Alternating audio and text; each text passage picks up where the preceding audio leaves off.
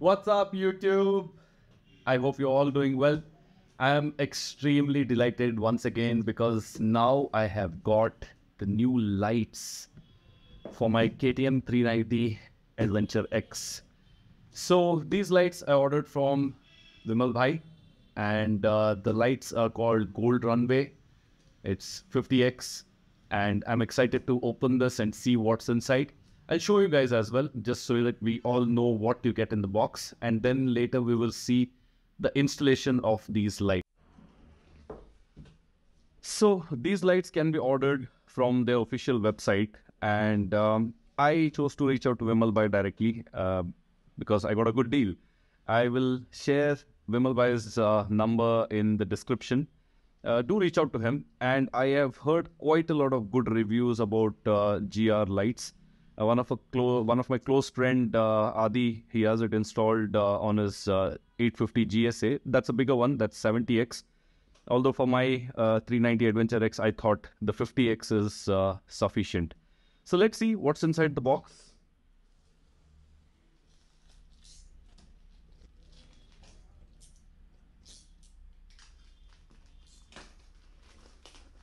Got some good packaging, and the box is actually really heavy.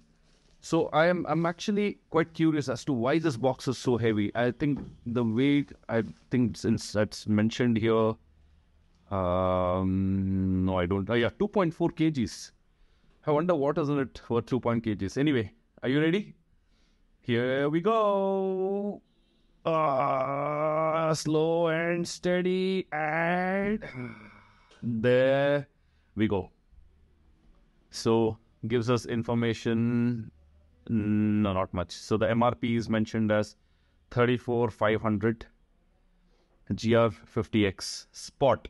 So yeah, you have two versions in this. You have the Spot and you have the combo. So in the Spot you have 5 LEDs in each of them, which are all Spot. In the combo you get 2 of them as spread. I chose the Spot because I think that makes more sense for me. So here are the lights. Oh my god, this is pretty big. Didn't expect it to be so big.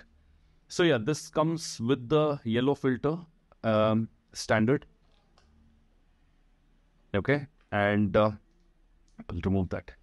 And that's what it looks like. Okay, let's just keep it aside for some time, and we'll see what else is there in the box. That was a big thud. We have some bolt-on screws. Okay. This is very interesting. So, yeah. So I really don't know whether this is a gimmick or it really has any use. But I'm sure if they have made this, it's with some thought. It comes with a dimmer switch. So, oh wow. I love the way it feels. You know, I'm sure you can hear that. You hear those clicks? So this is to dim your aux lights from 5% to 100% brightness. So that's that. And the wiring harness. So the good thing about these lights, or most of the good lights you have in market today, is you don't have to splice any wires. You have an option in the bike where you can but this is just a plug and play system. Okay. So we will go now to our friend's workshop, Expedition Motors, and get this installed. And probably they'll let me shoot the video of how it is installed. And then we'll see how the result is. So this is the landmark Royal Enfield showroom, very close to Madiwada Lake. And this here is Expedition Motors.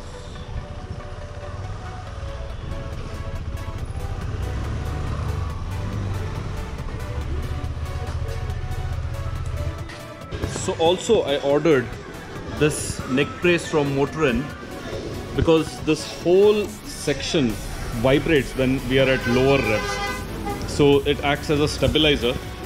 So let's open this and see what's inside.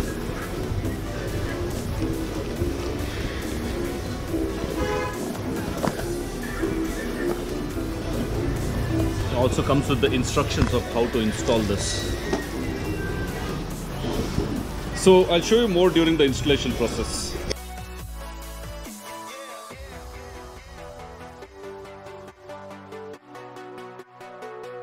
One thing I forgot to show you guys is that you even get these clamps in the box, so which will be very useful in the installation of these lights. So work is in progress. We are waiting for the main bracket to hold those lights. So we already got some routing done over here. So our light mount has arrived. This is from Mad Dog. And this is how it's gonna come. And we would be mounting the light over here this way, which fits over here. I won't be fitting it back here. So what Varun is doing is, Varun, hi. He's installing a clamp over here so that the number plate fits here. The artwork of Mr. Anand from Expedition Motors.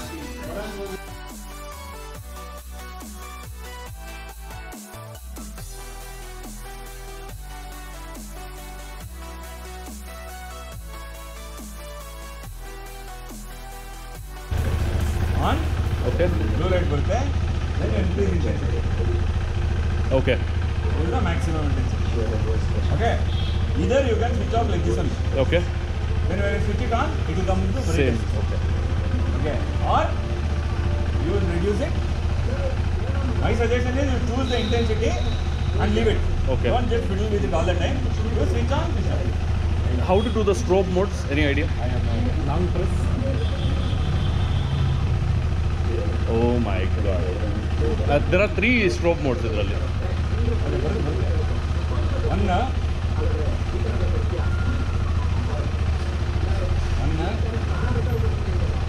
two, long press. 3. Okay. Long press. And this is what it looks like from the front. So what are the changes we have done?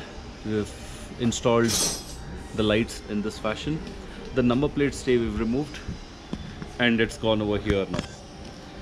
And this is where the dimmer switch is going to be. So let's say when I'm riding, this is all I do. So finally the lights are installed, and I'll quickly show you what it looks like. So this is low beam, this is high beam, and this is full dim, full blown, and high beam.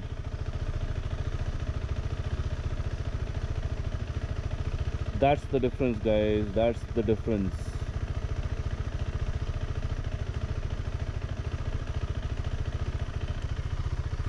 Couple of things left to do after the installation of a light is I'm planning to do a PPF on this, on both the sides, and this. The reason being that when I'm riding on the road, there is a possibility that small pebbles and things like that can keep hitting the glass, and I don't want any swirl marks forming on this. I can always remove the PPF and change it in future. So to get the best light out of these products, I'm doing a PPF on these.